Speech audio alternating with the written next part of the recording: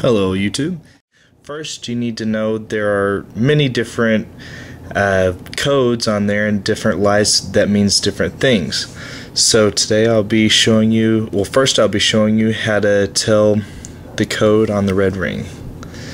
First, you will take your finger and push in on this and the sync button. Push it back in. Get done there,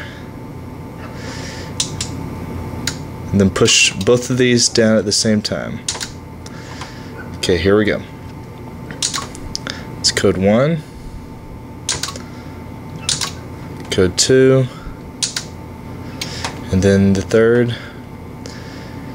So that being said, that means that this is the true red ring, so that's a good sign. Now let's go ahead and take it apart.